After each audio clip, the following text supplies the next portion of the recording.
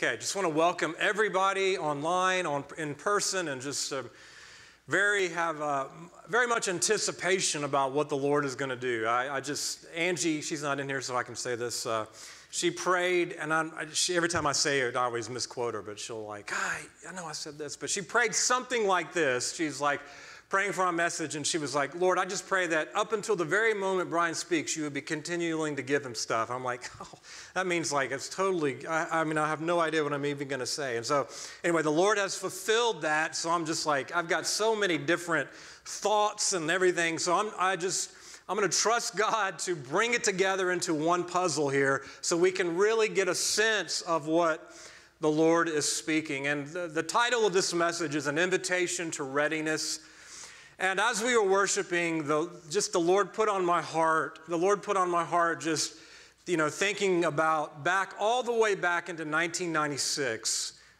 Try to think about what you were doing in 1996. A lot of you were probably like, yeah, I wasn't even a thought in my parents' mind in 1996. But 1996, I just remember 1997, that time frame is, we went, or Mom and Dad went to Mike Bickle's Forerunner. It was a Passion for Jesus conference in 1997. And he spoke about the Forerunner spirit. And I've never heard a message like that in my life, and I still have never heard a message quite like that in my life.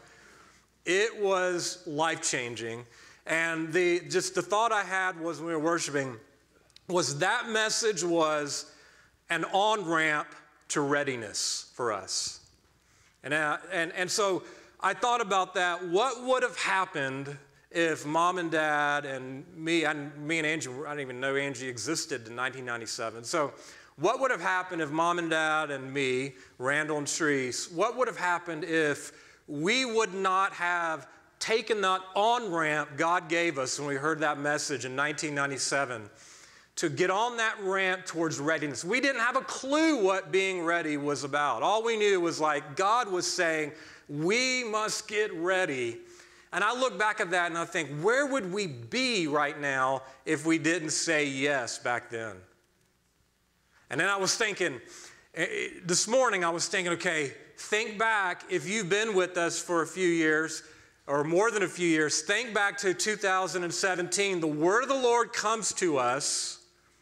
And if you weren't here, I'm just going to share, just to help you understand where I'm coming from. But the word of the Lord comes to us, and it was basically, I'm going to summarize it, but it was basically the train of my presence is moving, and only those who are ready are going to be on board.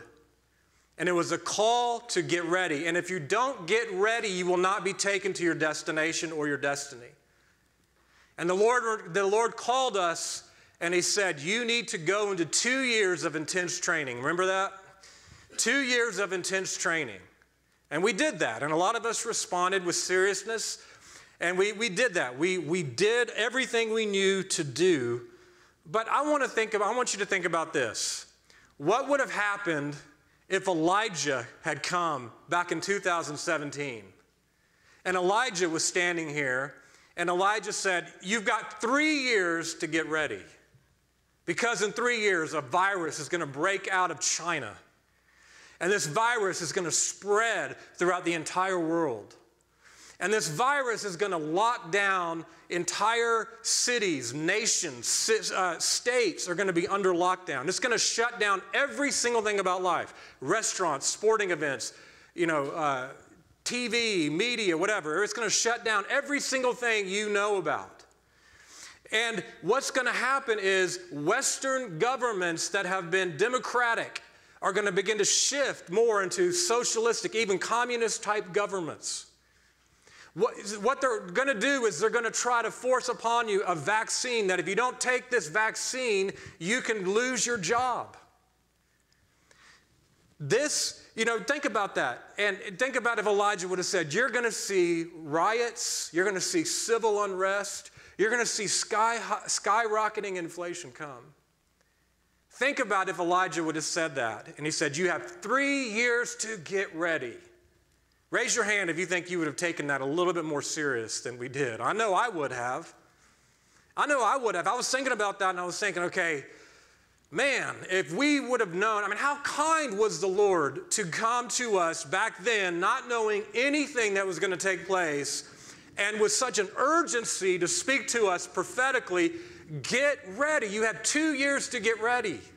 I mean, how kind was that, knowing now what the times were going to be in 2020 and even into 2022? How kind of the Lord to come to us with an urgent call to us in a prophetic anointing and say, you need to get ready. That was the kindness of the Lord.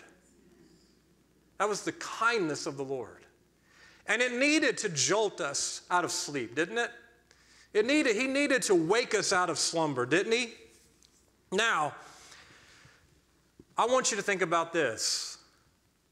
Here's what I want to share. Here's what I want to do and what I want to say is when I was praying yesterday about this message, I had it all mapped out what I wanted to say, but the Lord just came and spoke to me, gave me this word. I want to share this. He said, if you could have known then what you now know, most would have taken it more serious than they did. They're talking about the 2 years of training. Don't you see the wisdom in that prophetic call? Some took it serious, others didn't. But in my kindness, I offer another invitation to get back on the path to being made ready. And I believe the Lord's offering that to us once again. The path to being made ready. And I would say this invitation is for us at Restoration Life. It's for us in the Forerunner School. It's for those who listen to us online. It's really for the body of Christ. We're just sharing this here. There is now another on-ramp to readiness. Right now, I believe the Lord is speaking that to us right now. There is now another on-ramp to readiness.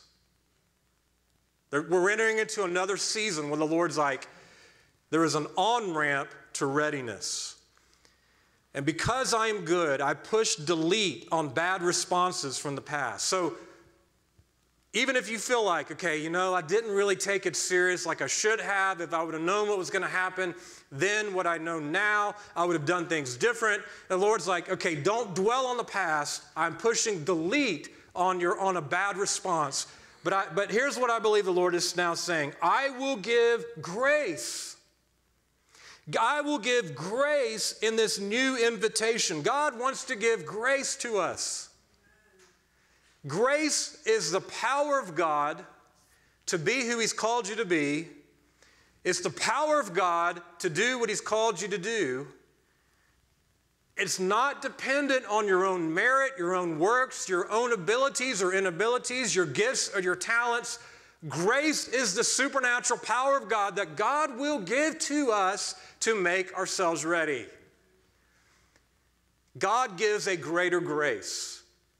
And I believe we're moving right now into a time and a season where the Lord is now saying, I am going to give you greater grace to make yourself ready. He is going to accelerate this work. I will give grace in this new invitation to accelerate readiness to all who wholeheartedly respond to the prophetic invitation. Amen. That's what I want to do in this message, is I want to say God is inviting us to be ready. And I know some people, if you've been with us a long time, you're like, God, every time He's done this, or Dad's done this, or whoever's done this, I've said yes. How many more times until I'm really ready? So did I just read your mind? God's answer, I think, would be until you're ready. It's real simple. It's not about, God works in layers and layers and layers and layers. It's like the layers of peeling an onion back to get at that place of readiness. God's goal is not what you do to get ready or how you respond. God's goal is, are you ready? It's not about am I willing, it's am I ready? God wants to make us ready. God wants to give us that grace. And so what I want to do in this message is I want to try my best to paint a clear picture of where we are in the world, where we are likely heading or could be heading. And my goal in this is to set the context for the times we're living in, because what I really want to do today is offer this prophetic invitation to really make ourselves ready. It's kind of like this is a wake-up call. I want to set the context for what's going on, to issue a wake-up call to the body of Christ that God is now offering another invitation to make yourself ready, and there's grace that will accompany that invitation. And I've been doing this long enough to know with a sad heart how easy it is when people don't fully respond the way God wants them to respond and don't receive the grace to go in and enter into this. And the thing is, you never ever know you missed it, ever. That's the power of deception. And so my heart is that we would be able to hear the Lord's wake-up call. The Lord blowing a trumpet in Zion to this on-ramp of readiness. Now, you can just look at the world right now. I mean, wouldn't you say we're in a mess? I mean, we are in an absolute mess right now. I mean, from the threat of skyrocketing inflation to the U.S. dollar potentially not being the world's reserve currency, which would disrupt everything we've known in the Western world, to the war in Ukraine and where that could potentially lead, possibly to a World War III. We don't know. I mean, we're living in such shakeable times, to inflation, to what I've been talking about, the great reset of the global elite wanting to bring in an entirely new financial system. I mean, we are living in such shakeable times, and the Lord wants us to really get our attention. Wake up. Wake up. We cannot go back to sleep. We must get ready. Amen. See, God wants His church to overcome and even thrive during challenging times. I'm quoting Romans 5:17, that we are called to reign in life by the abundance of grace and the gift of righteousness. We are not meant in this time, even though things around us are shaking, we are not meant to just go into a corner and wait for Jesus to come back. We are meant to be the light that shines in a crooked generation. We are meant to be the salt that preserves the culture who's rapidly going into decay. We are meant to be a prophetic voice of the truth that says, this is the word of the Lord to a people who've gone mad. We are meant to shine in this time and not retreat. We're meant to be overcomers, and we're meant to reign in life. God has not called us to shrink back in fear. God has not called us to be a coward. God has said, like He said to Joshua, be strong and courageous. That's what He's saying to us. Be strong and be courageous. Okay, hear this, hear this. Be courageous. We cannot be a coward in this time. We've got to respond with faith. We've got to respond with a boldness. We've got to be people like Bonhoeffer, who will rise up. You know, Bonhoeffer, the German theologian who resisted Hitler. In this time we live in, the Church of Jesus Christ needs to be an army of Bonhoeffers who says, we will not bow to the Antichrist system that's rising up. We will be bold. We will be courageous. We will not shrink back in fear. We will not cower in the corner waiting for Jesus to come back. We will be like Bonhoeffer. We will be a prophetic voice that will resist the spirit of Antichrist. Amen. God wants us to be overcomers. God wants us to reign in life. He's given us everything we need for life and godliness. He's given us everything we need to have victory. Our victory comes not for victory, but from victory. Our victory comes from the victory of Jesus Christ that He won on the cross. And the victory He's won in your human spirit, you fight from victory, not for victory. But God wants us to walk as overcomers who are conquering and more than conquerors in this time.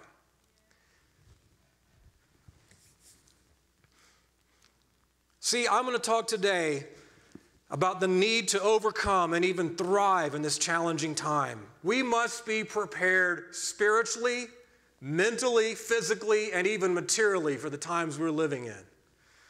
See, when it comes to difficult times, my philosophy, I believe this is a really good philosophy to have, is we want to hope for the best and we want to prepare for the worst. We want to hope for the best and prepare for the worst. So if I talk about negative things that are happening, it's not to discourage you. It's not to make you afraid. It's not to make you depressed, okay?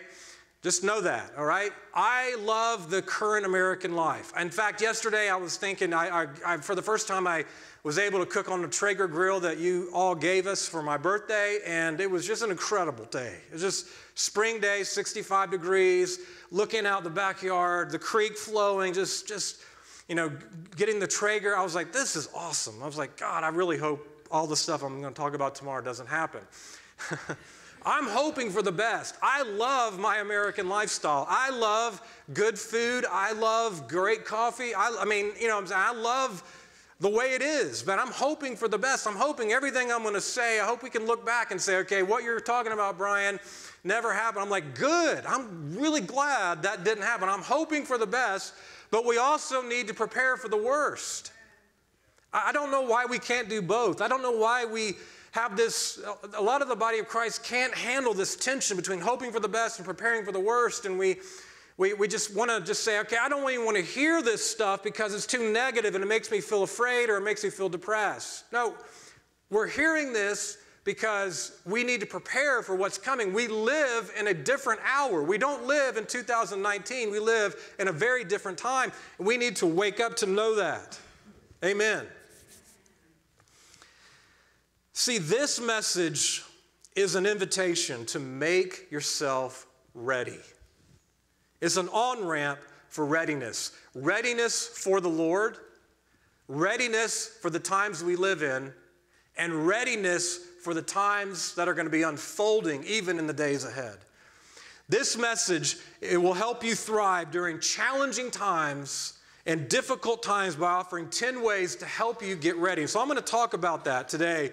In this message is about 10 things that are happening. Now, I'm going to lay a little bit of background before I get into that. So I want you to turn in the scriptures to 2 Timothy chapter 3, verse 1. And I believe it's a pertinent verse for us because once you understand this scripture, you realize, okay, this is actually happening right now. 2 Timothy chapter 3, verse 1. Paul's writing, and he says, but realize this, that in the last days, difficult times will come. I want to say this, that this verse has probably not been preached very often in the American church in the last 10, 15 years. We've gotten so comfortable in our Western world comfort, luxurious lifestyle, which I love, and I hope it doesn't change, but we've gotten so comfortable that pastors, teachers, voices, messengers, shepherds are not speaking these things because it will make people not feel good and they won't come back.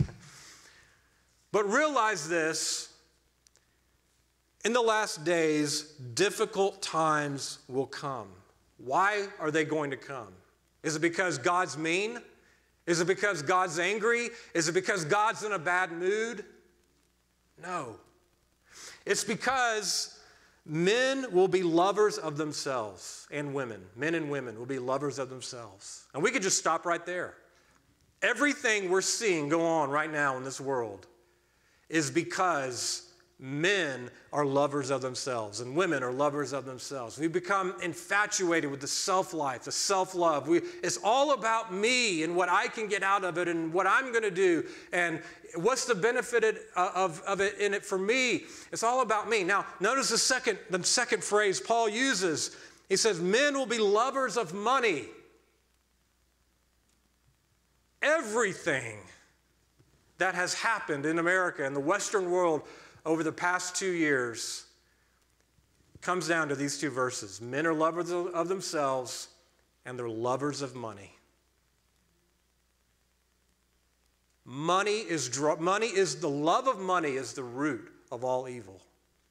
If you want to understand what is going on, it's really as simple as knowing the love of money is the root of all evil. That doesn't mean like evil or money is evil. I mean, if some people have gotten to this other extreme to say money is evil. No, it's not money that's evil. We need money, and it's better to have more money than less money.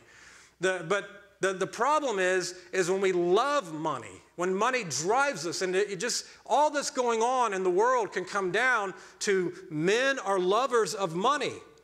And so I'm not going to read this entire scripture, but simply put, human depravity is what is at the root of everything that's taking place. In the church today, we've lost that sense of the scriptures teach about human depravity, the fallen man and woman, the fallen humanity. We've lost that sense of depravity, of the sinful heart of man, that the heart is desperately sick and wicked, and who can comprehend it? We've lost that. And now we say, well, they need therapy or they need counseling. And I'm not saying you don't need that stuff, but I'm saying that at the heart of it all is the depravity of man. We need Jesus Christ. We need Jesus Christ, and we need the indwelling Holy Spirit to change our hearts and to change us inwardly in a supernatural work that only God can do. So what I want to do in this message is I want to try my best to strike this delicate balance between explaining what is really taking place to wake you up, while not saying so much that you leave church discouraged and afraid. Okay, how many of you know that's a challenge, okay?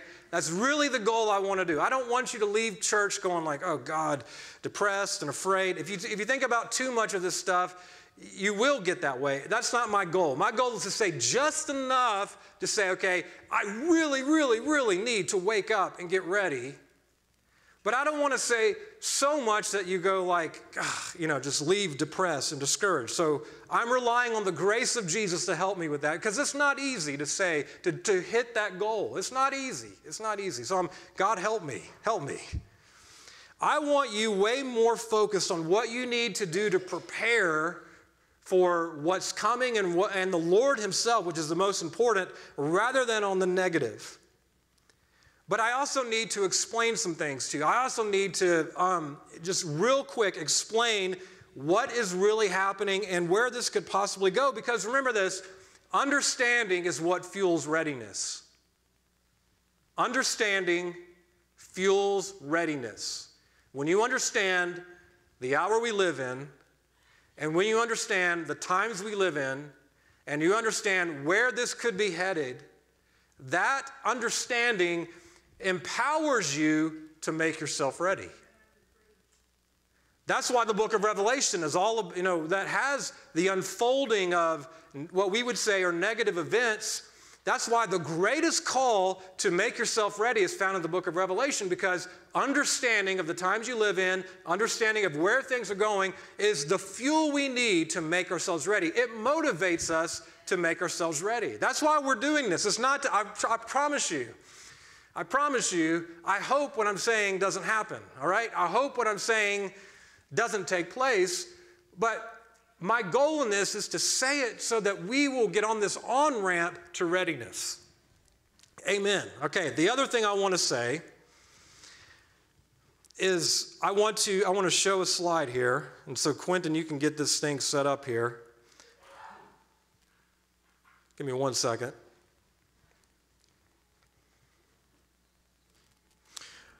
I want to assure you, since the beginning of the year, between Dad and myself, the Lord's just given us a series of prophetic messages that have the Lord's really moved us to focus on current events, the end times, and stuff like that. I want to say this. We're not going to be focused on the end times. This will be the last message focused on the end times or current events for a while, okay? So praise God. It will definitely be more encouraging, more inspirational. Dad's going to be talking about the bride of Christ. I'm going to be talking about indwelling life. So all I'm going to say is, okay, this will be the last message we focus on, so you can pay attention for this part, and then we'll move into what we would be considered better news. Okay, so can you see the slide? Up, yep. Okay, so an invitation to readiness is actually, I made this font so small I can't read it. Okay, so the context is for the last since January, we've been focused on getting a prophetic perspective of 2020 through 2022 and even into 2030. And the goal of this is to say, okay, these things are happening, therefore, wake up. Therefore, wake up. Now, this is leading us into what God's calling us into, which is the bride. Dad's going to spend about 5 weeks talking about the bride of Christ in his new class that he's done. And the goal of that class is to say, get ready. And then I'm going to talk about for about 4 or 5 months, and it's going to be, I've been writing this stuff, and it's been so life-changing, so encouraging. I'm going to be talking about indwelling life, which is the commission. It's how to get ready. So Dad, we're setting the context of the need to wake up and get ready. And then Dad is going to be talking about the vision that the bride makes herself ready. And then I'm going to be talking about how to actually do it. And I've been reading this book. It is so incredibly encouraging. It's life-changing. You don't want to miss that. You don't want to miss Dad's teaching either. They're both going to be life-changing. So anyway, I said all that to say, I know people are like, well, all he ever talks about is the end times, and all he ever talks is about the negative things or whatever. Okay, we're not going to be talking about that for the next probably 6 months, okay? So pay attention. I want to encourage you so I don't have to say it again. Amen. Okay, so what is happening right now is I want to talk about 8 different things that is happening right now to give us understanding about what is taking place. The first thing I think we have to understand is that the Lord is judging America. Well, how do you know God is judging America? Well, I know Isaiah chapter 3 talks about when God judges a nation, he puts leaders, incompetent leaders, into positions of power to lead nations. How many of you have heard Kamala Harris explain the Russia-Ukraine crisis and want to know? If you haven't, you can Google it. But basically, she said something like, Russia's a big country, Ukraine's a smaller country. I'm not going to rehearse what she said, but I listened to that and said, okay, you cannot tell me we're not under God's judgment when we have leadership like that. Okay, we have Joe Biden, who has basically lost his mind. He's got dementia, and God put him there, okay? It's what it is. The Lord is judging America. I don't think it's rocket science. I don't think it's rocket science to realize God is judging America. It's really, really simple. Now, I want to just bring you back to this prophetic word I gave back in, I think it was September of 2020, before the election, that I think will clarify where we are right now. This was before the election. America, this is the word the Lord gave me. America, the great eagle. And it was referencing Daniel chapter 7. I am plucking out your wings one by one until your nakedness is exposed to all. I will pluck out your wings one by one until all the world sees your shame and nakedness. Now, isn't that being fulfilled right now? Like Nebuchadnezzar, you will be like a mad animal for 7 years. Now, that doesn't mean it's going to be 7 years. It could be. I don't know how long it's going to be. And then I will restore you. Now, you know the story of Nebuchadnezzar when he went mad. He lost his mind. He lost his mind and went mad in Babylon, hanging out in the grass and the dew just like an animal. He lost his mind. That was before the election. I look back at that and I'm like, man, if I would have known that, maybe I would have had a little more different perspective. But I'm not going to dwell on that. My point is to say that the Lord America is presently under judgment. Okay, that's not something I like to say. I'm sure that's not something you like to hear. But if you really think about it and you read Scripture, it's very, very clear America is under judgment. So we got to understand the Lord is judging America. Now, the Lord's heart in judging America, I don't believe, is to destroy America. I believe God's heart for America goes back to his original intention in the founding of this country, is to bring us into our finest hour, our destiny. Now, that doesn't mean we're going to be the world's superpower. I believe that status is now going away. I want it to go away because we'll never fulfill what God has for our nation if we are the world's superpower, because all the pride and all the arrogance has led us to where we are. All right? So I do believe God's intention in his judgment is redemptive. It's to bring restoration. It's not to bring a destruction of the nation of America. All right? So we got to know that. We got to know God is judging America. And if it's one of the things the Lord spoke to me, he said, Bryan, you cannot pray this one away. You cannot pray this one away. You know, and I know we all love God have mercy, God have mercy. And I don't feel like the Lord is saying to us that we can pray this judgment away. God has decreed it. God has done it. God has put into the office the two he has put into office.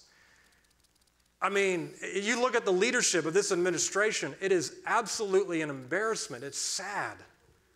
It's just almost laughable if it wasn't so serious.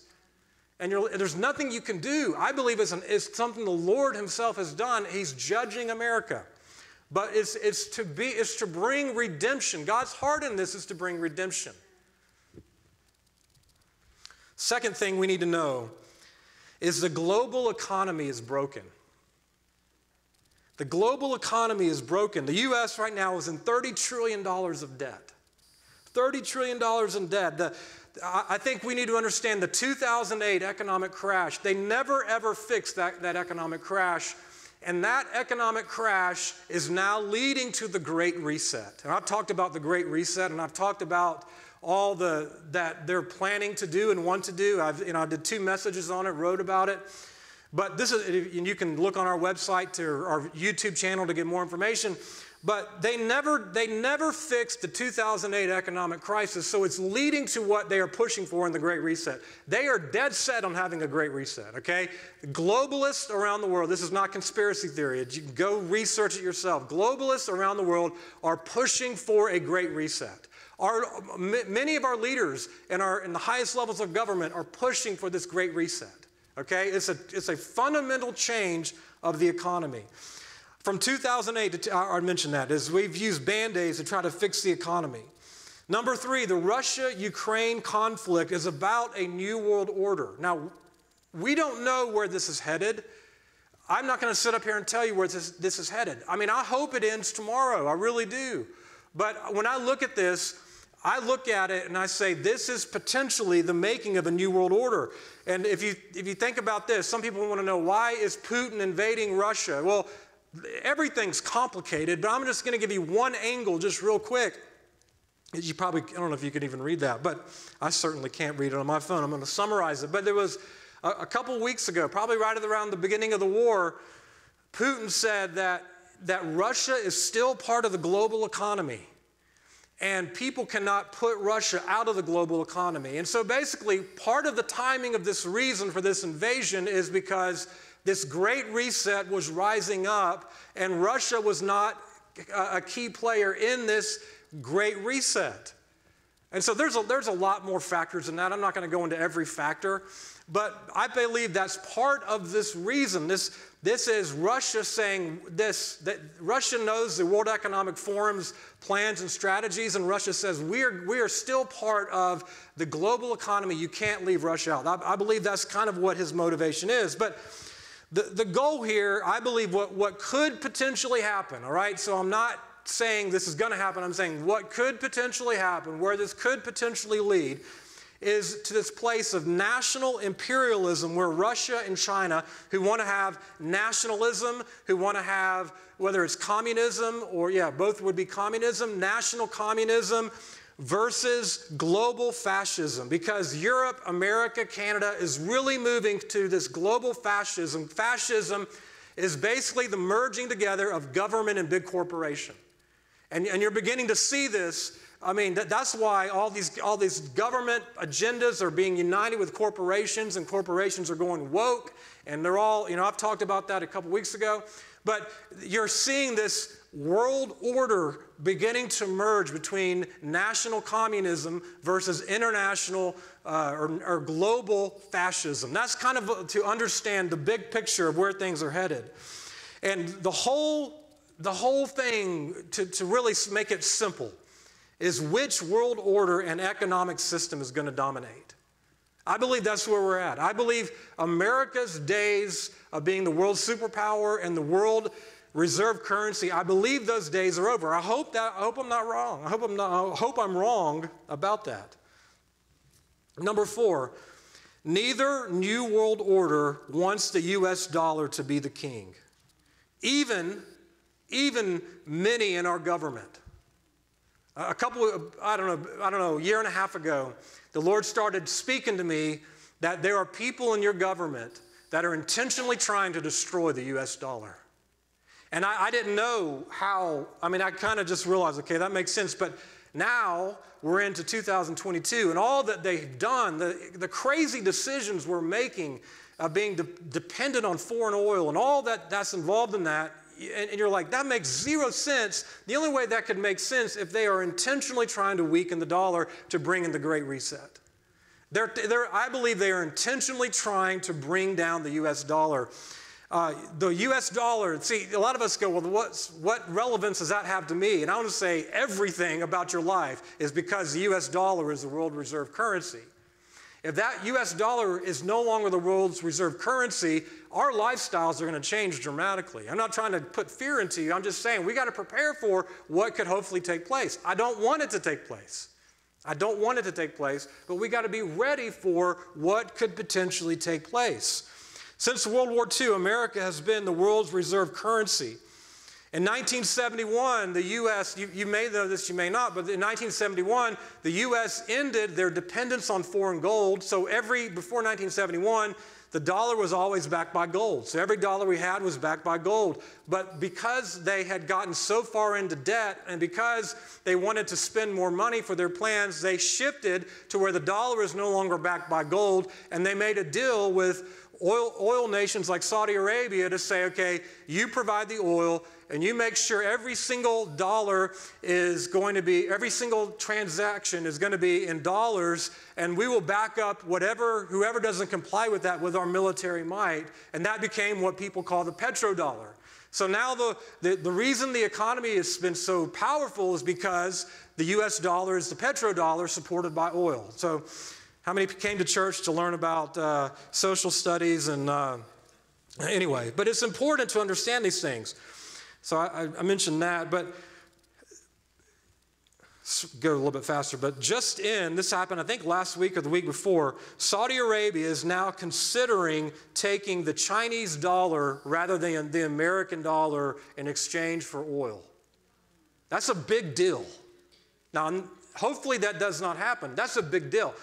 If that begins to happen, the U.S. dollar begins to weaken substantially. So, again, even the Fed Reserve, Powell said that it's possible to have more than one reserve currency. This is where this is moving. I'm not going to go into all this because I want to move on to other things. But I mentioned the Great Reset is and I've mentioned the Great Reset in the past few sermons. But I want to say this, I mentioned the ESG, the Environmental, Social Justice, and Governance Credit Score that will determine whether you can get loans. This is going to change everything if this really gets embedded, is the global leaders are very wise and crafty.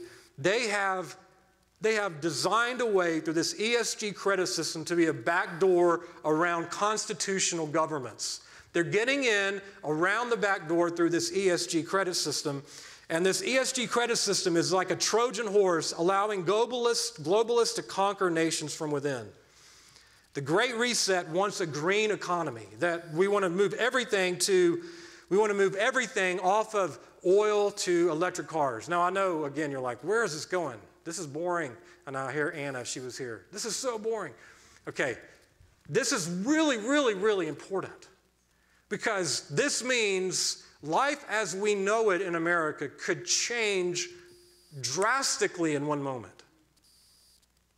Okay, again, I hope it doesn't, but it could happen. And I don't think this is where it's going unless God intervenes. This is where it's headed unless God intervenes.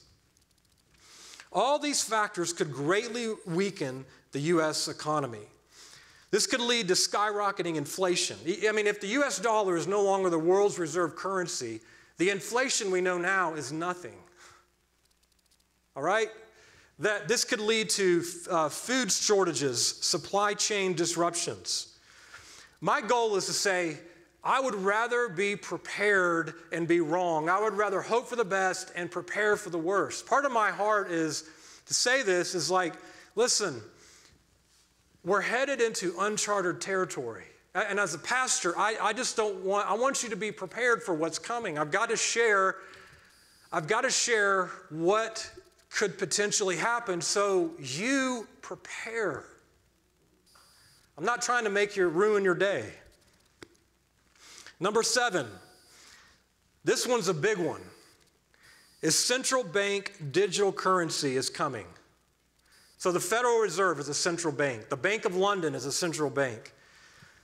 Even, I think last week or the week before, Biden signed an executive order. I don't know if you know this or not, but Biden signed an executive order saying we need to start doing the research into central bank digital currencies. Now, when he says do the research, they've been already researching this for years. They're basically saying that was basically political speak to say we need to get this implemented. Now, central bank digital currency I'm not going to go into that, but central bank digital currency will give the government the ability to control where you spend your money, how you spend your money, and how much money you spend. It will mean absolute total control by the government. That's where they are moving towards unless God intervenes. And I'll say this, central bank digital currency is not the mark of the beast, but it is a forerunner for it. All right? So that's the times we live in, okay? So I'm going to move on to something more positive now. So I want you to know that is the times we live in. Now, what should our response be? Should we dwell on this? Should we think about this? Should we, I would encourage you not to think much about this because you'll really get depressed, okay? We want to focus on the Lord. That's why on our worship today was so focused on God is in control. Though the storms rage, though the nations are tottered, though the nations are enraged, God is in control. And so I was thinking about this as I decided to come up with a new version of Psalm 46, a modern day version of Psalm 46. In fact, that song we were singing, God is in control, is from Psalm 46. And so I want to read this to you to give you encouragement to know, okay, we were born for this moment. We're not to shrink back into fear, and we're not to get nervous or discouraged. God is our refuge. Psalm 46, I'm going to read the modern day version of it. God is our refuge and strength. God is our very present help in trouble. God is your help. The Lord is your help. Therefore, you shall not fear. Even if the U.S. dollar weakens and the Great Reset changes the financial system as we know it. Even if our economy is shaken and supply chain disruptions hit us and we experience food shortages. Even if global fascism is established, God is in control. In the midst of shaking, verse 4 and 5, in the midst of shaking, the corporate gathering is of utmost importance. The corporate gathering is so important right now.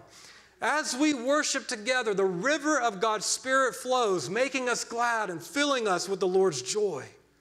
Together, we are a living temple of living stones, a dwelling place of the Most High God. God is in our midst.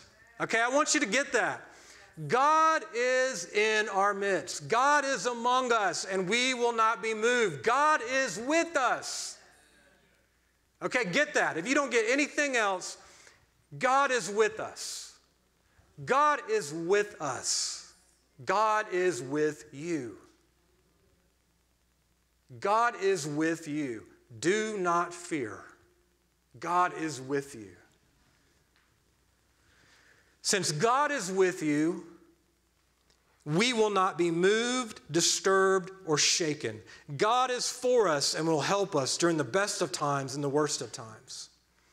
Verse 6, Russia invaded Ukraine, perhaps leading to a world war or a new world order.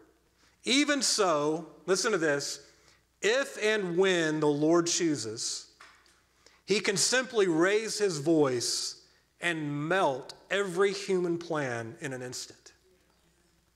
God is the one who causes wars to cease. God is the one who breaks the bow and breaks the spear. He burns chariots. He burns tanks. God is in control, all right?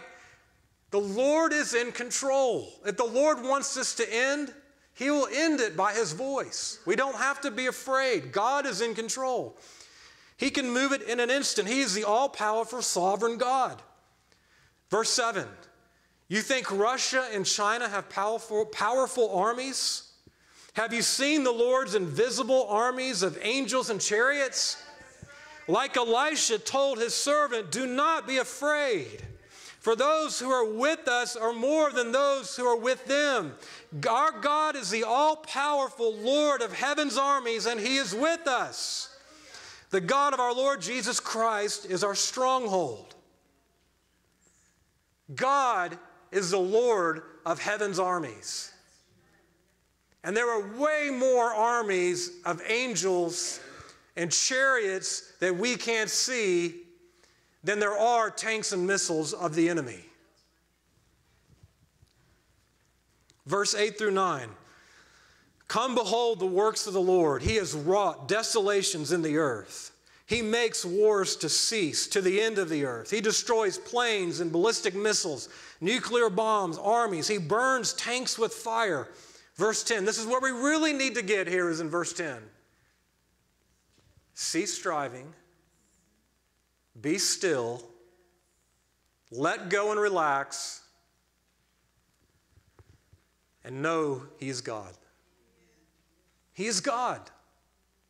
He will be exalted in the nations. He will be exalted in the earth.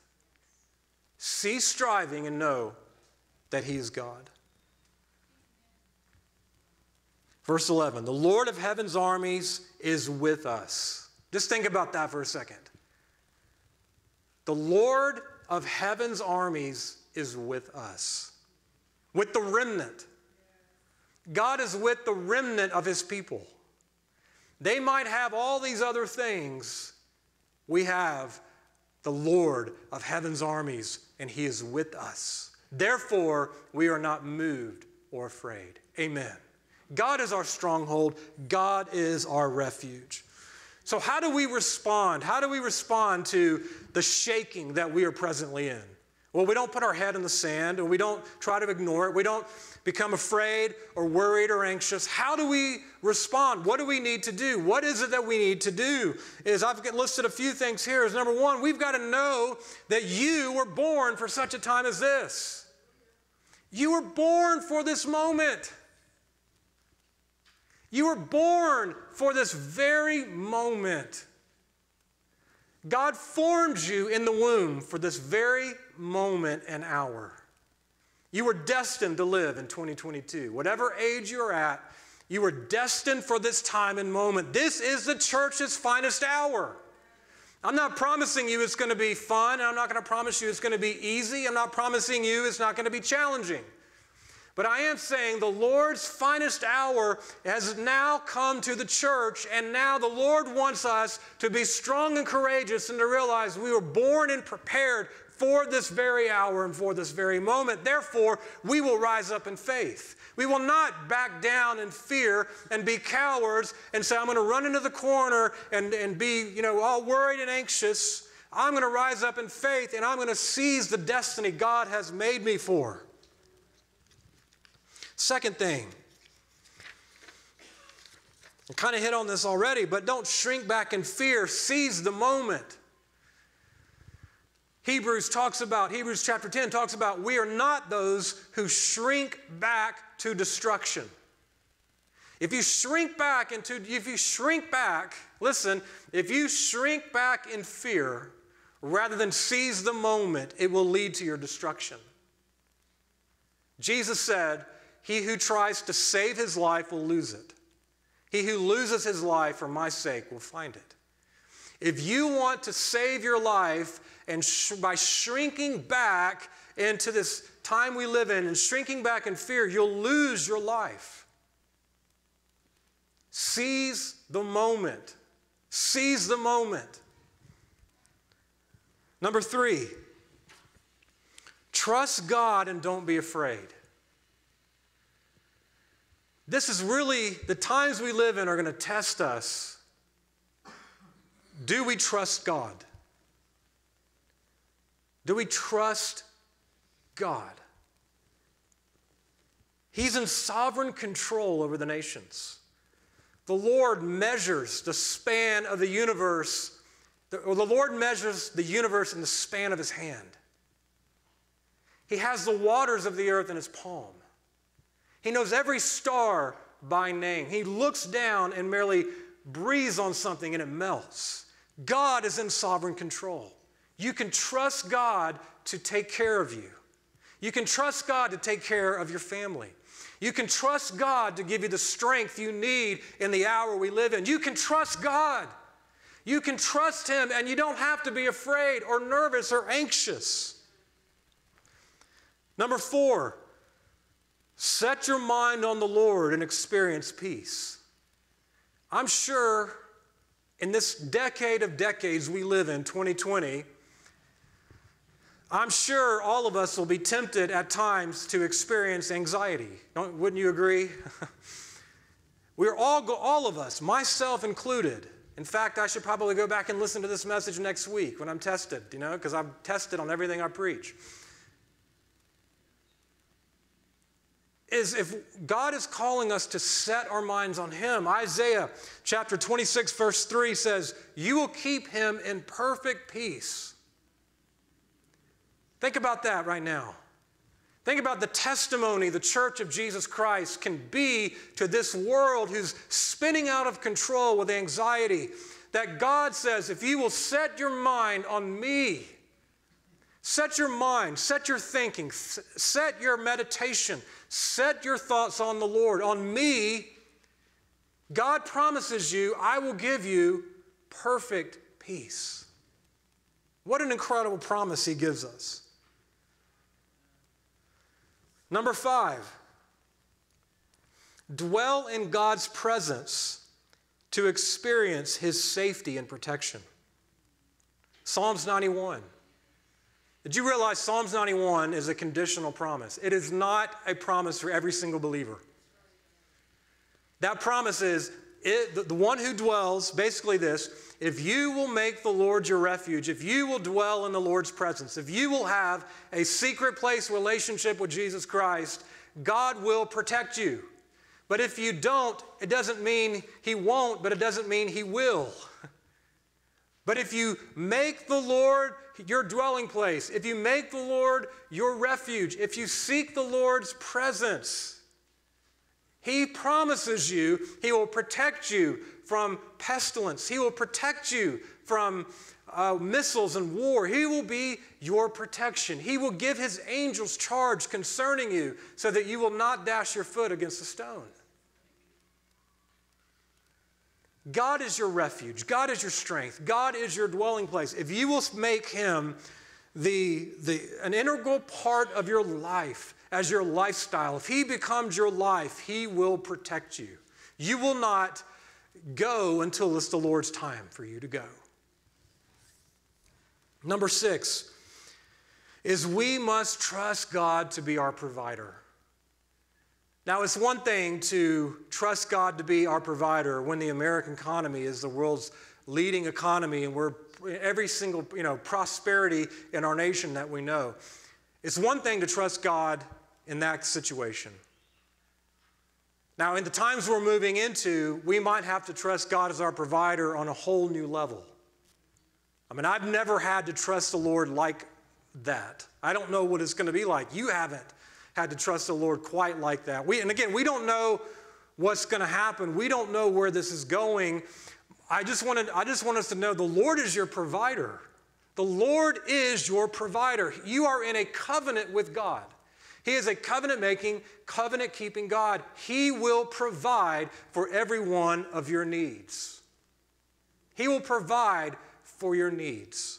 Whatever you're going through, God is your provider. God is your provider. And the Lord says in the Sermon on the Mount, don't worry. Don't take a thought about your life, what you're going to eat, what you're going to wear, where you're going to live. Don't take a thought about any of that. God himself is your provider. Seek first the kingdom of God, or what we might say in context to where the Lord's leading us right now, pursue readiness as a bride, and all these other things will be added back to you.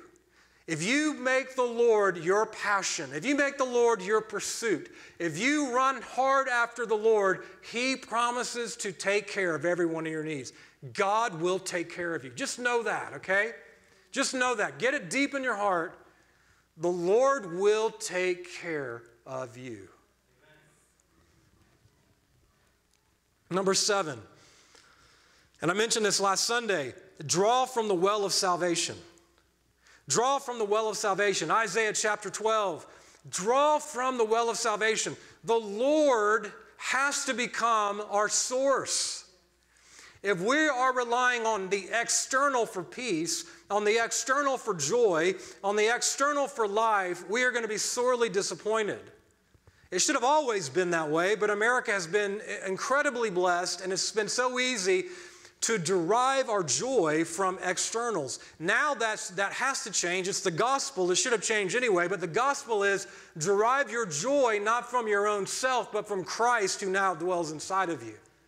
You have a well of salvation inside of you. You have joy and peace and love and patience and faith and meekness. You have strength and self-control. You have that in you, not because of you, but because of Christ who dwells in you.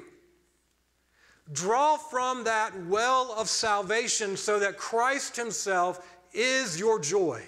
Christ himself is your peace. Not that he just gives you peace, not that he just gives you joy, he is your joy and he is your peace. See, if he gives you peace and he gives you joy, you can still live your own life.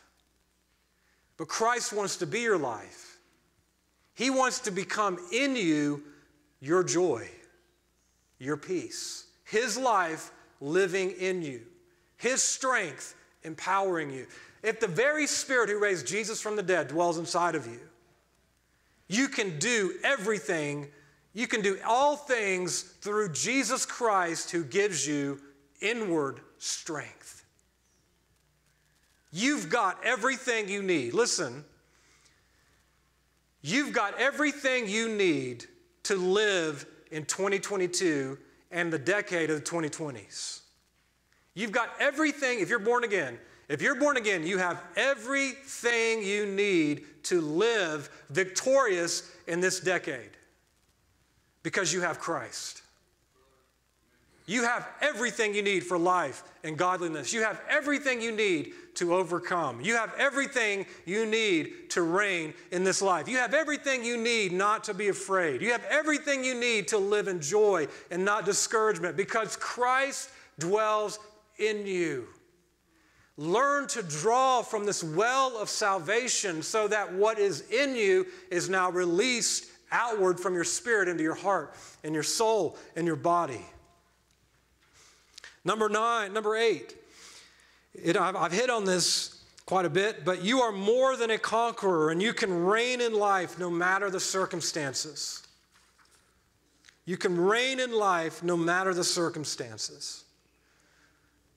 I already hit on that, so I won't spend any more time on that one. Number 9, and this is kind of the thrust of this message, is we need to get ready spiritually, mentally, physically, and materially for the hour we live in.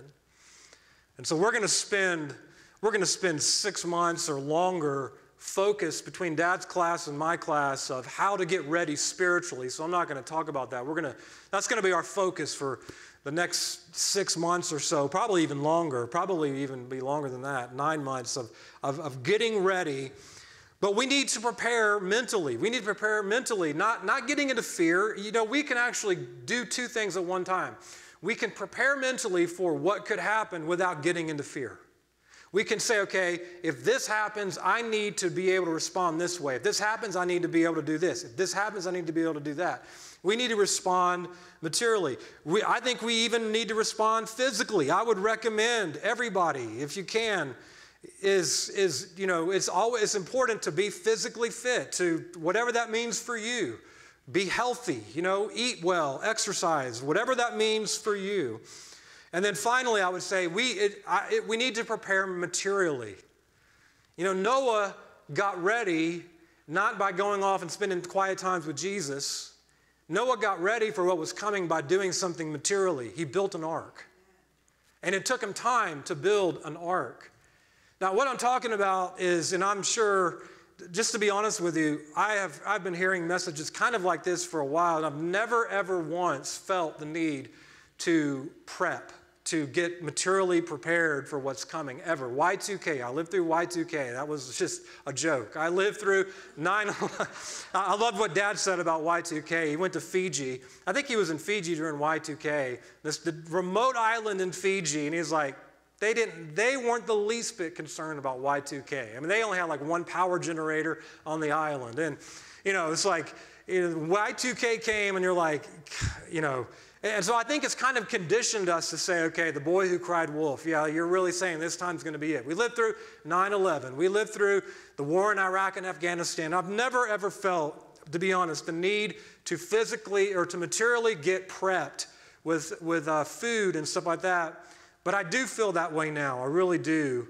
Now, you pray about it. You can actually get prepared physically, materially, without getting weird. I know just the other day, I'm sure we've all seen the weirdos, and maybe you're one of those, but hopefully you're not. But the other day, me and Angie started really feeling the need to get some emergency food. And so they have some at Costco. And so anyway, we walked in and we got 3 kits of those things, and you're kind of like, okay, God, help no one to see me. And you're sitting there, you pull your hat down real low. I almost wore a mask to cover my whole face, but I didn't. But I walk in there, and then this one lady checks me out. She's like, you think something bad's going to happen?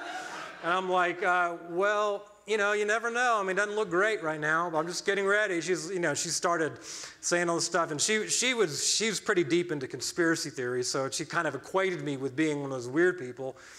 And then I realized, okay, I got home and I realized, you know, we actually need to get more. So I went back and I was again like, you know, there was a kid and his, you know, a dad and with his kid right there, right in front of him. I was like, okay, I'm going to look weird if I go get 3 of those things. So I'm going to go around and come back and, you know, finally no one's there and I'm like, put it in real quick, went through self-checkout so no one could see me. You don't have to get weird to be prepared, all right? So you don't have to be like one of those weirdos, you know, and just, I would seriously, though, I would really pray about it. I would really pray about it. Lord, what do I need to do to be materially prepared for, you know, we could face, if the oil issue and them taking us off of oil and the U.S. dollar weakens and supply chain disruptions happen, there could be food shortages, all that. It's very uncertain. It would be much better to be safe than sorry. It would be much better to hope for the best and prepare for the worst than to a crisis hits and you're not ready for those things. I would highly recommend praying about how you can get ready materially with food and water, excess food and water for what could happen, okay? You can do that in peace. You don't have to be panicked. And so anyway, I would highly recommend doing that but also maintaining your sanity. Number 10, I want to close with this. Actually, I want to close. This is my last point. There's no safer place to be than God's will. There is no safer place to be than God's will. I heard a story of a missionary named Jonathan Goforth. He lived in the late 1800s, early 1900s, and he was a missionary to China. And the Lord really used him to bring a lot of people to the Lord. And he went on a missionary journey. They lived in China, but he really felt the Lord prompting them to go into the inner villages where it's really, really dangerous because of disease.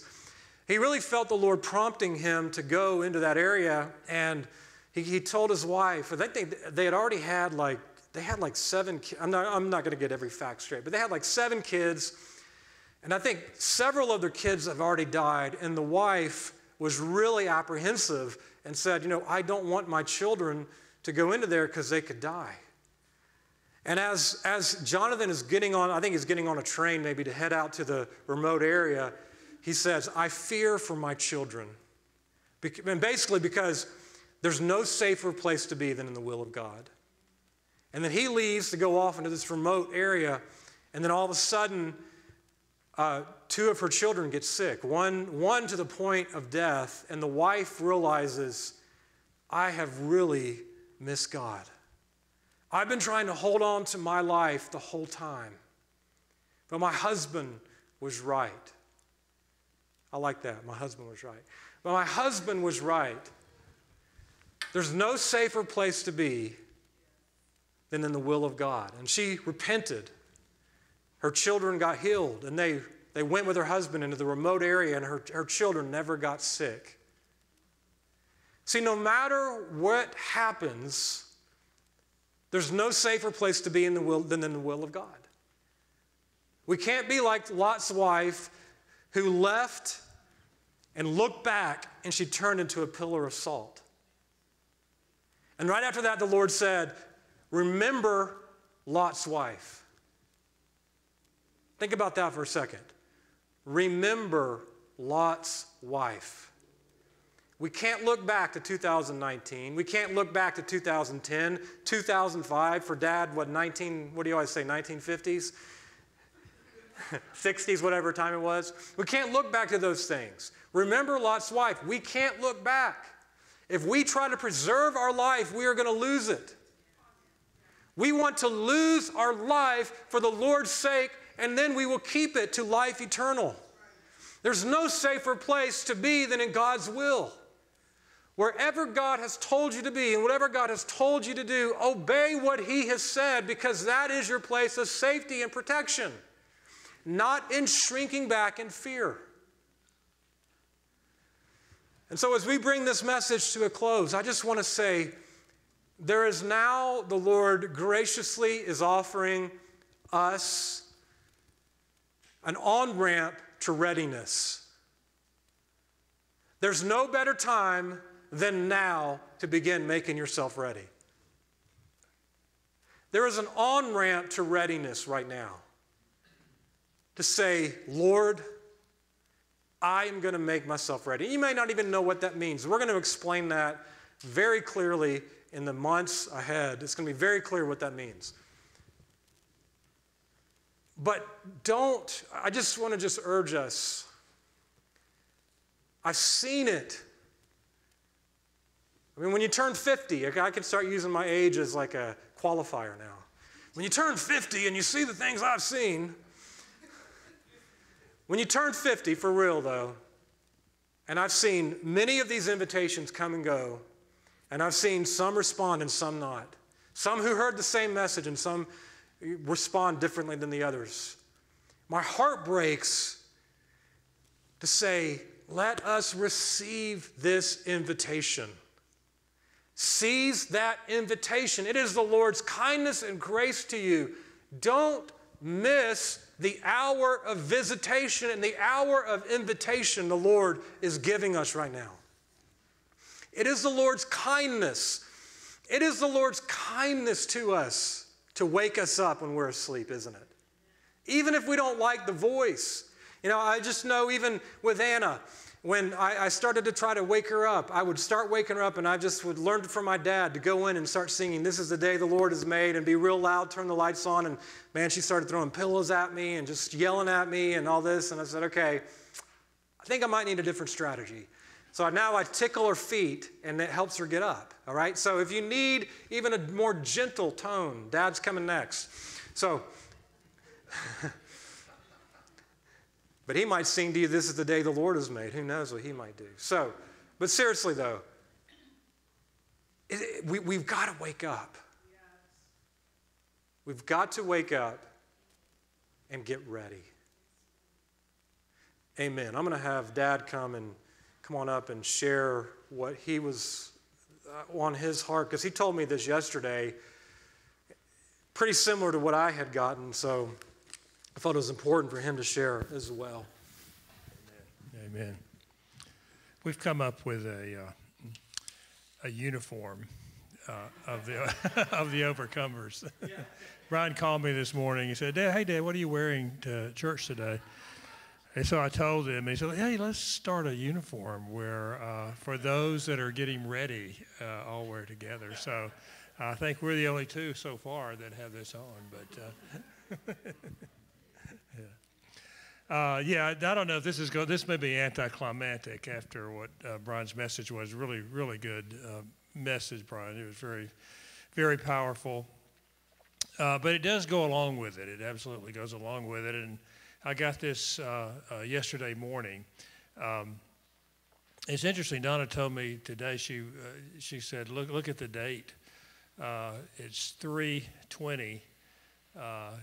Which is all.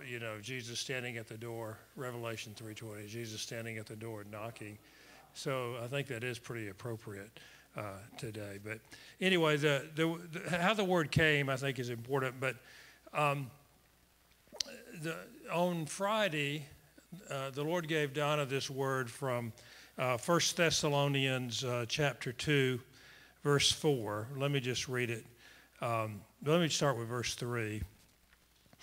For our exhortation does not come from error or impurity or by way of deceit, but just as we have been approved by God to be entrusted with the gospel, so we speak not as pleasing men, but God who examines our hearts. And so she was talking about the idea of being approved.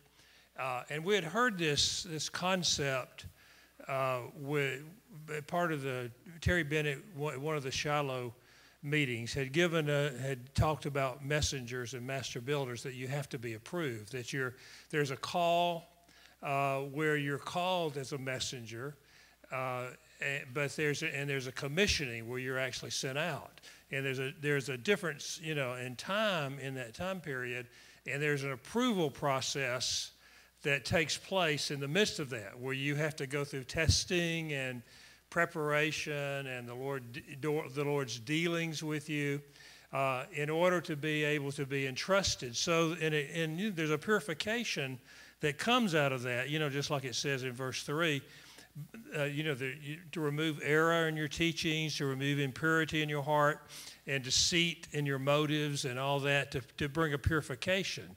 So the approval process in that forerunner call, which we're all probably been through a lot of that ourselves, that approval process, is a time of testing and pruning and purification, so that there's a truth and an error. A truth and a reality and an empowerment in the call.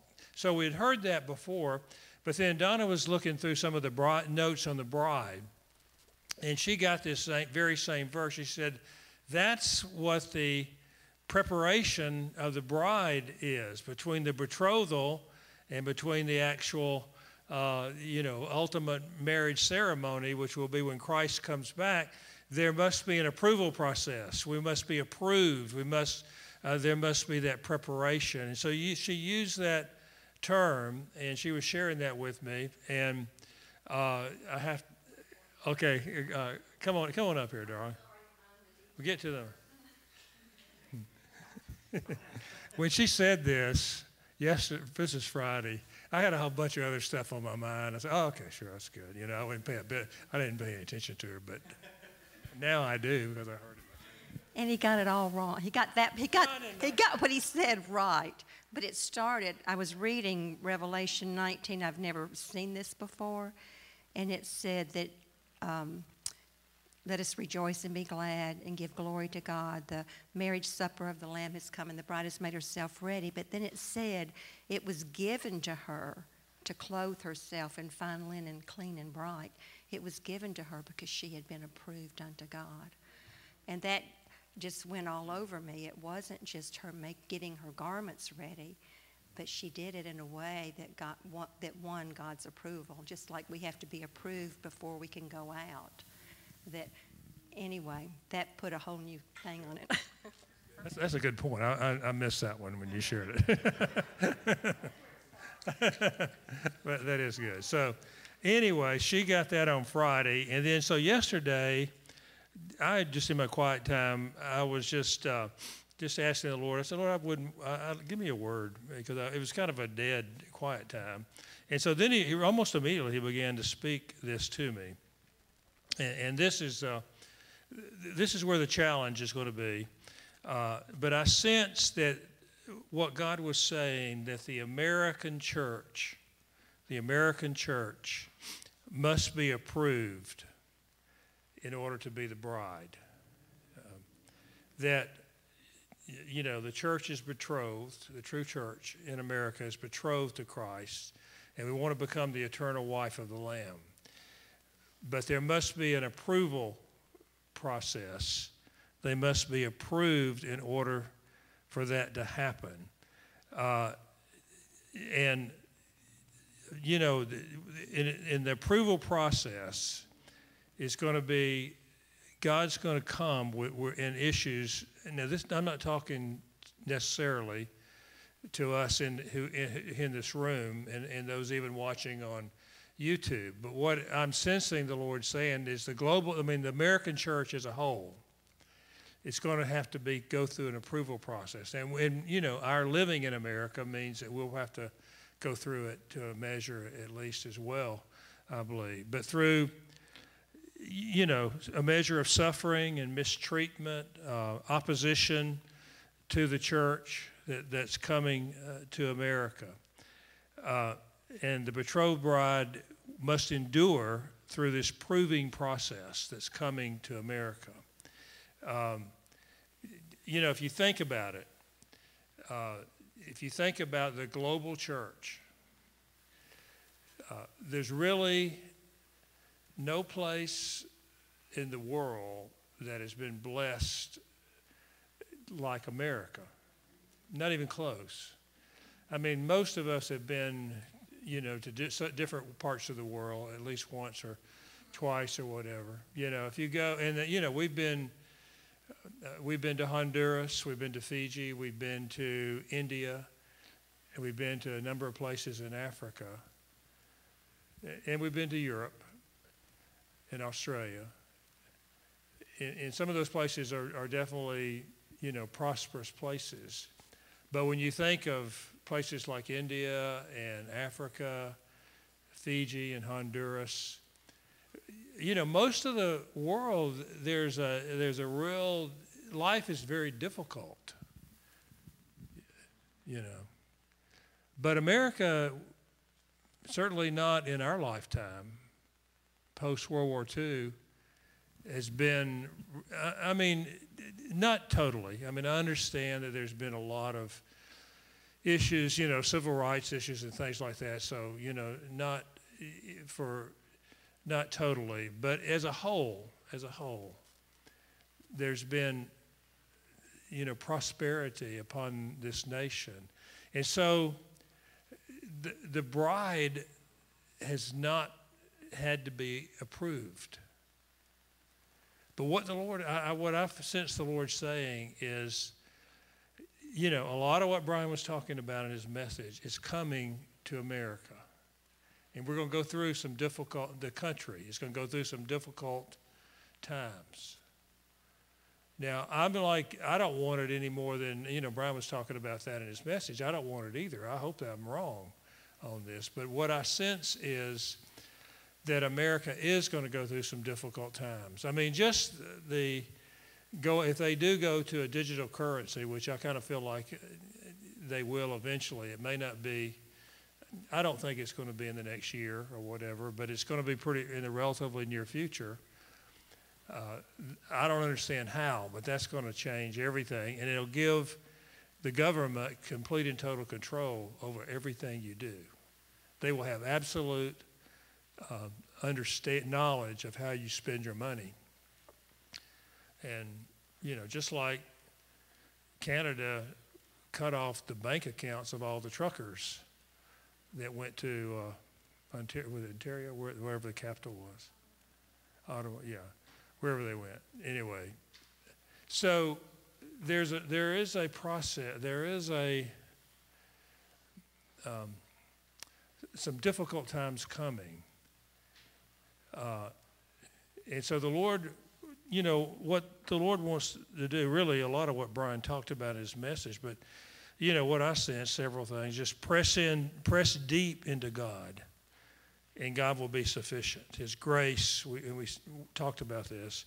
His grace will be sufficient. His power will be sufficient for us, but we have to press into God, whatever that means. And then the second thing, Bryan talked about this as well. Community of the church family will be important. It's going to really be important to build and we have that. We're blessed with that, but we need to continue, and the church needs to grow there. But at the same time, great miracles of biblical proportions will happen. So there's going to be a great, it may be the worst of times, but it'll also be the best of times. And we talked about this too, but we have to learn to praise in the midst of all this, celebrate, and even, Lord, I felt like the Lord spoke this, and even dance unto Him during our times of worship, even in the midst of trials and testing. And then this morning, during the worship in different times, this came to me. I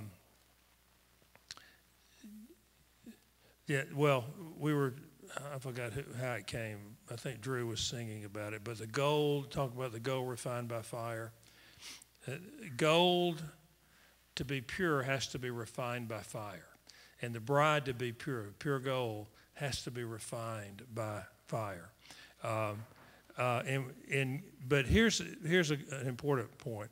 God will use us powerfully as messengers, master builders, forerunners, if we will say yes to the invitation to get ready. Because what's going to happen, if this happens, if our nation is really hit hard with issues, like just the economy, would be sufficient, not counting any kind of natural disasters or whatever. I don't know what's going to happen. But if it comes, people are going to be looking for answers. People are going to be open to the gospel, open to explanation in ways that they had never been before.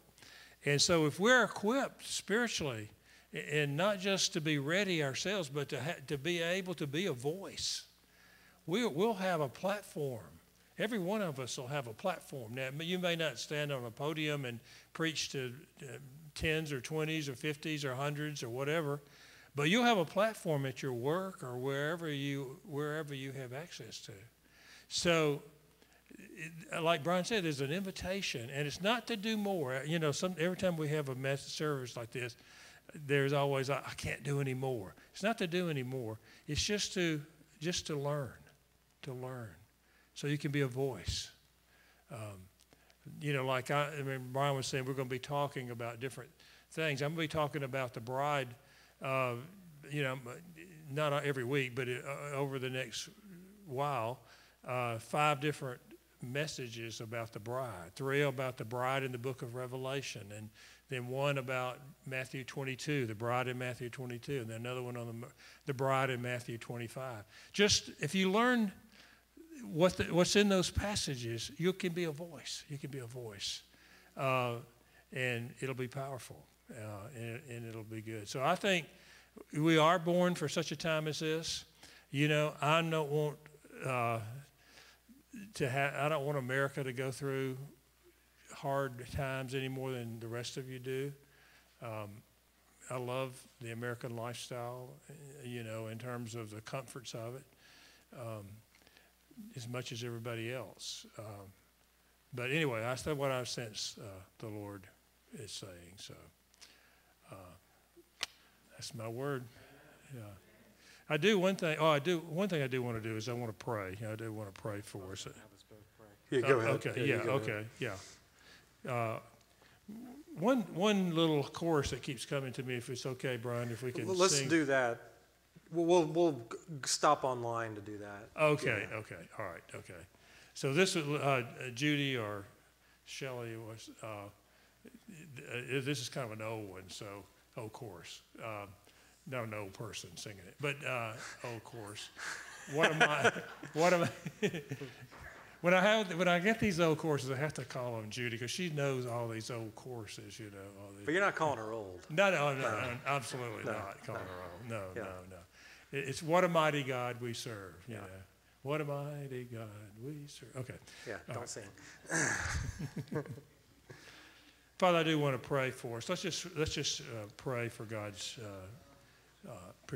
preparation. And Lord, I know this has been these messages today have been very sobering and somber in a way. But we ask, Father, that you would just give us each individual clarity on this. And so I want to pray this prayer from Colossians chapter 1. And we ask you that, Lord, that you may fill us with the knowledge of your will, with all spiritual wisdom and understanding. Yes. So that we may walk in that manner worthy of the Lord, to please him in all respects, bearing fruit in every good work and increasing in the knowledge of God. Strengthen us with all power according to your glorious might, for the attaining of all steadfastness and patience, as we may joyfully give thanks to the Father who has qualified us to share in the inheritance of the saints in light, as he delivered us from the domain of darkness and transferred us to the kingdom of his beloved Son, in whom we have redemption and the forgiveness of sins. Amen. Amen. How do you like our shirts here? Come in the authority of the red shirt. Lord, we do pray. I just want to invite you right now, whether you're here in person or online, to say yes to the Lord, to this on-ramp to readiness. And again, like what Dad said, it's not you doing more, but it's saying yes, and then however the Lord leads you, but really taking it to heart and very serious. The Lord will show you how you do it, but just want to encourage you to say yes to the Lord. Father, I say yes to you. I say yes to you. Lord, I thank you for your gracious invitation to us, Lord. You're very good and very kind. Lord, I pray that we would not trifle the prophetic word of the Lord, but Lord, we would take your word to heart with a divine seriousness, Lord. Father, to say yes to your invitation. Lord, I pray that we would not miss our hour of visitation. But Lord, we would be ready when you come. We would be ready. We would respond to this invitation of grace that is now being released, that a supernatural work of God might be done within us, not by our own strength or ability, but by the grace of God alone. And we say, yes, Lord. Amen. In the name of Jesus, amen. Amen. We're going to end online right now, so thank you so much for joining in.